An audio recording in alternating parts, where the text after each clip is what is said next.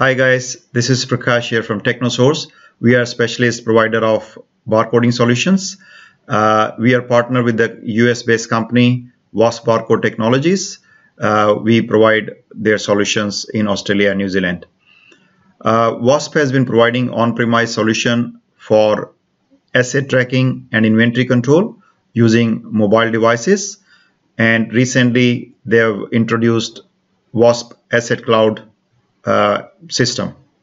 So it's mainly used in healthcare industries, construction, engineering, educational, mining, in tool rooms. You can also use it for IT asset tracking. Facility management companies are using this, large institute and government departments. So I'll just show you how this the desktop version, the browser-based application, and also the mobile app works. Mobile app is used on or installed on iOS and Android devices. When you click here, you can see that you can put your company details. You can do few setting change from this screen.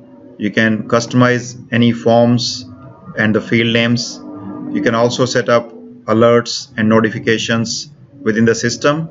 You can also set up views for each and every individual user or group of users. If you have data on the Excel spreadsheet, you can import the data from there. So this is a screen from where you can get or set automatic alerts and notification before an event occurs or anytime an event happens. So here on the left hand side you see all the menus. This is the asset screen. You can view assets, you can create a new asset. This also has another feature called multi-quantity asset. That means you can have one barcode for the same item and put that as a quantity. Example will be a chair which is similar nature and you got quantity of 30 or 50 with just one barcode. All the other assets you can just simply use it as a single asset, single barcode tag. You can also do you can create multiple type of assets here. You can calculate the depreciation also of any asset with the different depreciation methods. You can use this checkout and check-in feature. Once you check out, you can set a reminder as to when this is item or asset supposed to get back, and you can check in back once it is back. So the main use of this application is checking out to your customers or job site or your employees, and once these items are back, you can do check-in. You can also do move from one site to another site or another location. You can dispose of the asset for any other reason. You can recover it also. You can also check the history of asset at any point of time, what has been done to that asset and when. All that is recorded in the history. So you also have this maintenance options available to you, that each and every asset you can set up maintenance schedule, and you can set up the task against the asset or that maintenance so that it does remind you few days before as to when this asset is due to be maintained. And you can use a mobile device in the field to actually perform the maintenance and perform these tasks and then complete the maintenance on the mobile device. I'll show you later on the mobile device as well, mobile device operation as well. From this lookup screen, you can check your site's location. Site is a physical building where all the assets are kept. Location is a physical location within that site. You can have different departments, employees, customers, vendors, contracts. You can set up also the contract with each asset. These are very useful in renewals of any agreements or lease agreements or contracts associated with that asset. Next, we have audit. So you can create audit windows on this, and you can do a audit of the asset on the site also using mobile device, that once you decide that you want to perform an audit of an asset or multiple assets for that particular site. So you define that I'll be in this site and this location, and system does inform you how many assets are supposed to be there, and you keep scanning the barcodes, and at the end you can generate a report which will tell you missing items from this particular site or location. We also have inbuilt multiple reports available. Whichever reports you want, you can generate that report, and you can also set up the schedule for that particular report as to by this particular time and date this report should go to so many people via email. You can also customize each report to the format you require, and you can set up that report as a different file, and you can run this report as and when you want. All of these reports can be exported into Excel format or PDF format. For example, I've run this report asset by location, and I can save it either in the PDF or in Excel spreadsheet, and then you can play around with the report in the Excel spreadsheet. Okay, so we have users and roles defined in the system. You can create a particular role. For example, we have created this administrator role, a US group or UK group or techno test.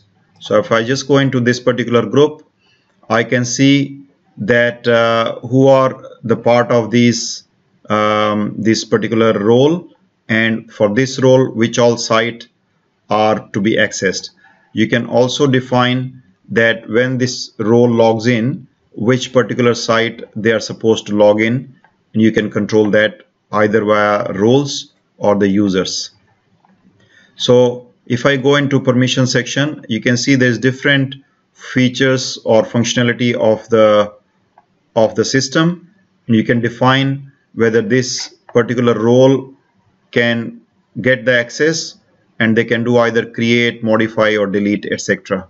So once these user roles are created and you have given the permission to those roles, you can then set up the user, and you can make the user as part of that role. And when they log in, their security will be used from that.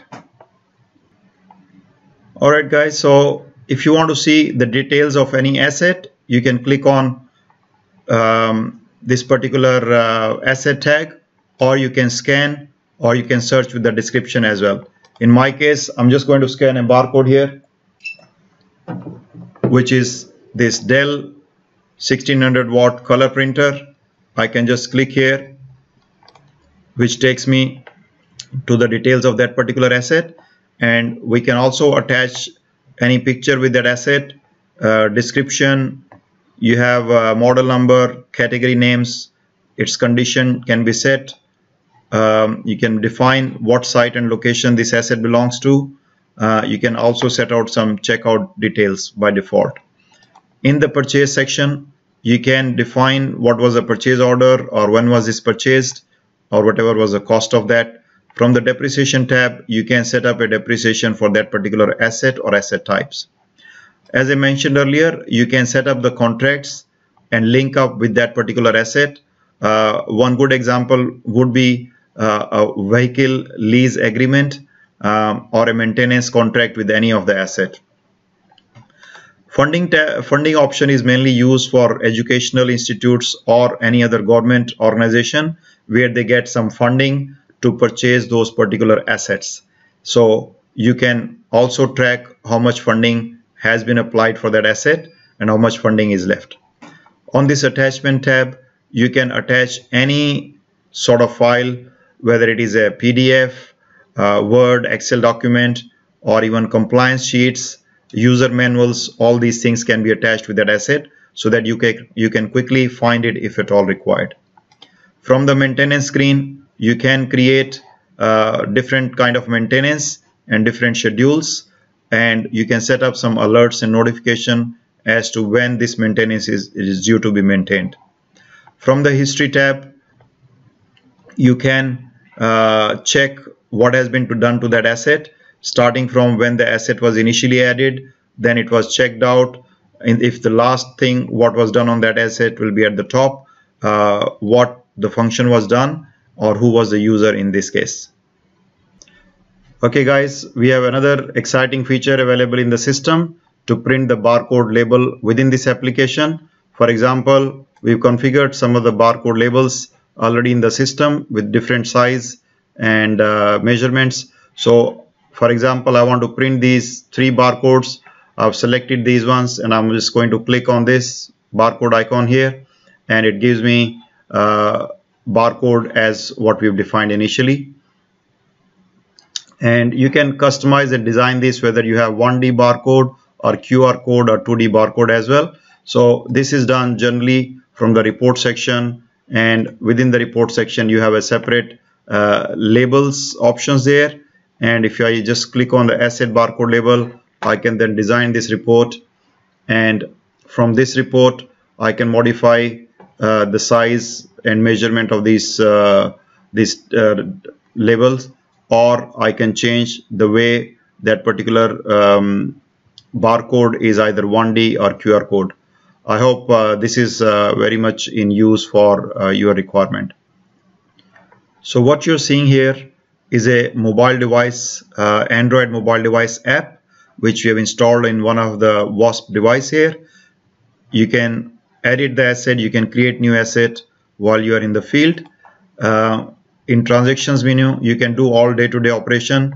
You can check out, check in, you can do all this move, etc. transactions on the mobile device, and it does instant update.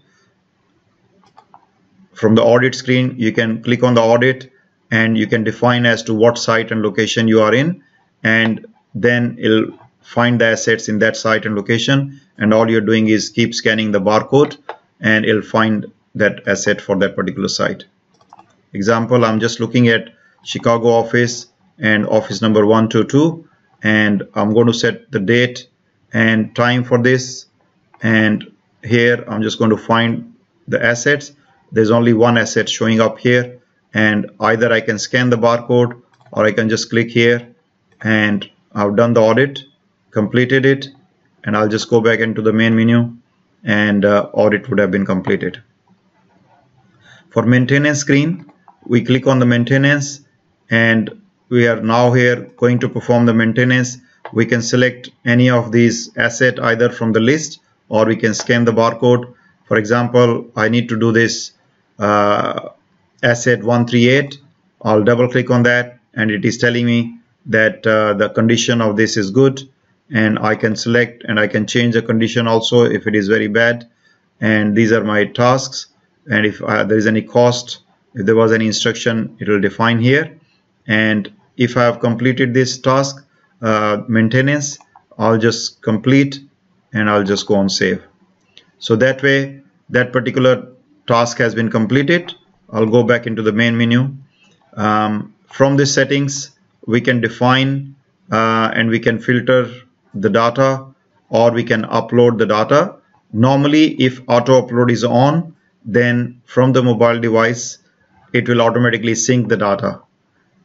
But this AssetCloud mobile app does work even if your device is offline. That means if there's no Wi-Fi or 4G connectivity, it still has the data, it will still do all the functions what is mentioned here, and when you come back into the connectivity you can then synchronize the data.